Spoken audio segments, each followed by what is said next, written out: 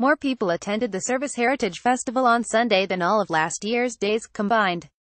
In fact, Sunday's attendance shattered the all-time record for single-day attendance. In a news release, festival officials said an estimated 370,000 people went to Hawrelak Park yesterday. "We are absolutely delighted to announce that we broke our one-day attendance record for the festival," Executive Director Jim Gibbons said. Approximately 300,000 attended Heritage last year. The previous record was set in 2013 after 384,000 attended the three-day festival. Officials also said more than 348,000 made their way to Hawrelak Park through the Edmonton Transit System's Park and Ride. Many Edmontonians took to social media to complain to ETS and the festival about how long it took them to get down to Hawrelak Park Sunday.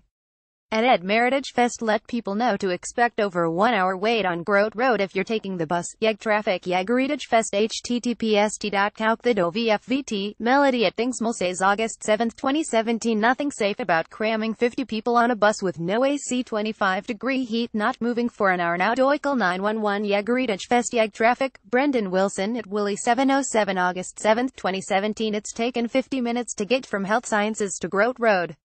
Not even down the hill yet. Figure it out. Heritage Days Yeg traffic Brendan Wilson at Willie 707 August 6, 2017 Poorly planned by ETS. Over an hour and still not in park even. Heritage Fest travel Ken Lister at Ken Lister 1 August 7, 2017 You need a backup plan to let people out of the Grote buses or you will have problems. People getting angry Michael Lohner at Michael Lohner August 7, 2017 Yeah, it was horrible. Kids were so miserable by the time we got there. Left half an hour later. Michelle Wilcott at Michelle of 8 August 7, 2017 Gibbons said the delays were caused by the massive attendance, something they were not expecting. Nobody was prepared for those numbers, he said. It's something we'll have to talk to ETS about to try to figure out solutions for that in the future. On Monday at 12:42 p.m., Edmonton's food bank said they had reached 60% of their food goal. Their goal is to raise 50,000 kilograms before August 11th.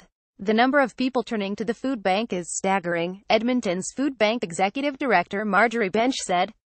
The Service Heritage Festival is our single largest food drive and key to restocking our shelves. People may support our work at the festival or throughout this week by dropping off non-perishable food donations at any major grocery store or fire station. To donate online, click here.